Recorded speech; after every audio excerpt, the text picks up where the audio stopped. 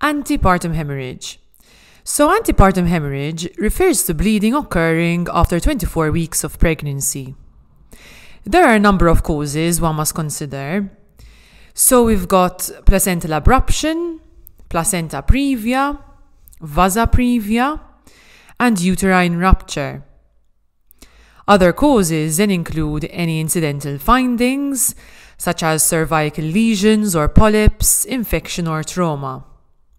While in some cases, the cause is not determined, and this falls under the category of undetermined origin. Okay, so if you haven't watched them already, now would be a great time to take a look at my videos on placental abruption and placenta previa. These are the two most common causes of APH, so here I'm going to focus on how we can differentiate between them in a clinical setting. So first of all, in placental abruption, the condition is associated with a significant amount of pain. The pain is constant in nature, irrespective of the contractions. While on the other hand, placenta previa is not associated with any pain. Therefore, in placental abruption, the uterus will be tender and sometimes hard, while there is no tenderness in placenta previa. Now, in terms of bleeding, there may be absolutely no bleeding in placental abruption, as you may have a concealed abruption. Or instead, there may be small amounts of old dark blood.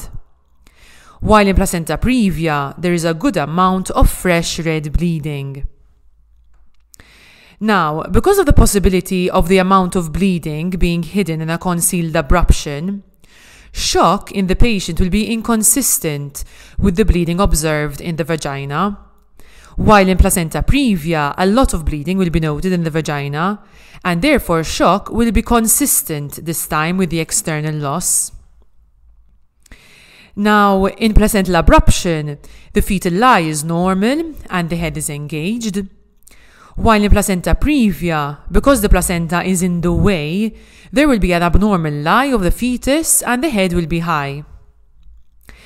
Next, so since in placental abruption the placenta is detaching from the uterine wall and the blood supply to the baby is being affected, fetal distress may be observed.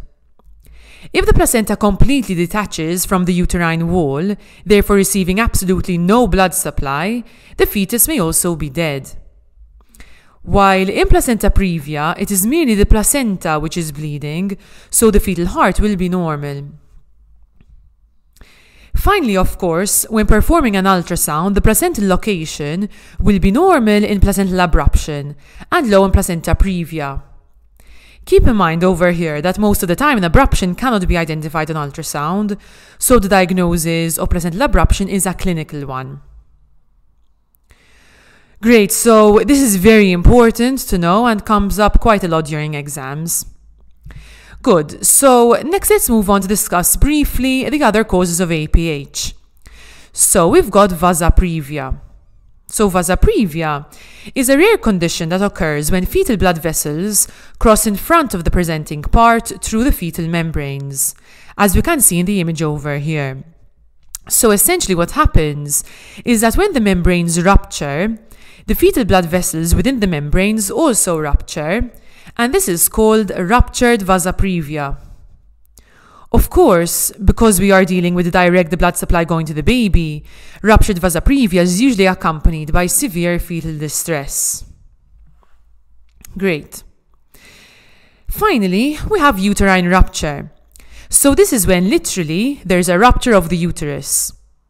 This usually occurs during labor, in a woman with a previous C-section scar, or else a uterine scar secondary to previous surgery, such as a myomectomy. This part of the uterus will be weaker, and with contractions during labor, this weak point can give way, resulting in uterine rupture. So just a statistic over here, uterine rupture occurs in 1 in 200 cases after a previous cesarean section. Great. So that was a quick recap of the common causes of antepartum hemorrhage. Like and subscribe. Thank you.